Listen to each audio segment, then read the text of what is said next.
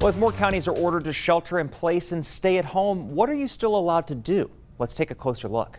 Alright, East Texas, it's time to get serious. The most important way to stop the spread of coronavirus is to shelter in place. Shelter in place means you need to stay home in order to protect yourself and others. So limit travel only for necessities like food, medicine, or gas.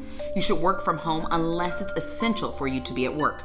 Any gatherings with people who are not a part of the same household are a no-go. The only way you should be seeing friends or extended family is on a screen. And if you need to get out of the house, it's okay to take a walk, ride a bike, or go to the park. But if you do, please be smart and practice social distancing by staying 6 feet away from others. Look, we know this isn't very exciting. We get that. But if we all do this now, we'll get back to our regular lives a lot sooner than later. We can do this, but we have to do it together. So stay home, stay safe, save lives.